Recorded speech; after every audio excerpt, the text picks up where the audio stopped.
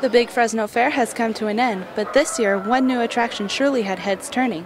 Discover the Dinosaurs, an exhibition full of exotic reptiles and animatronic dinosaurs, contained 42 animals and 7 life-size dinosaurs. The coordinator of the exhibit, Brad Tillman, has developed exhibitions for the fair in the past, but this year he wanted to do something different.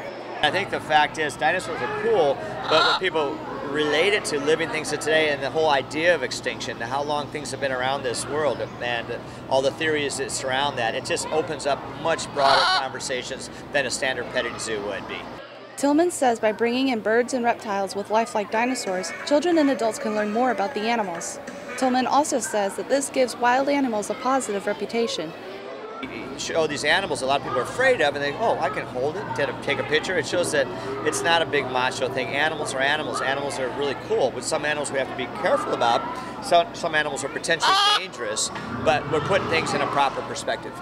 This interactive exhibit also allows kids to be archaeologists in the Dino Dig area.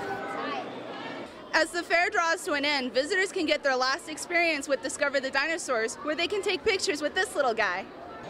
Exhibit organizers hope that Discover the Dinosaur success will allow them to travel with the expedition to different cities. Andrea Guyton, The Collegian at Fresno State.